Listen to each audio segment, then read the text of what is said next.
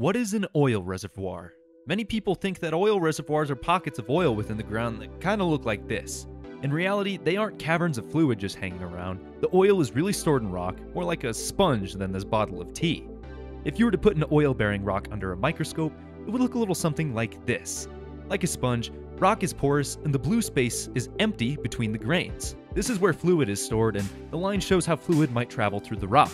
You measure the ratio of pores to volume and report it as porosity.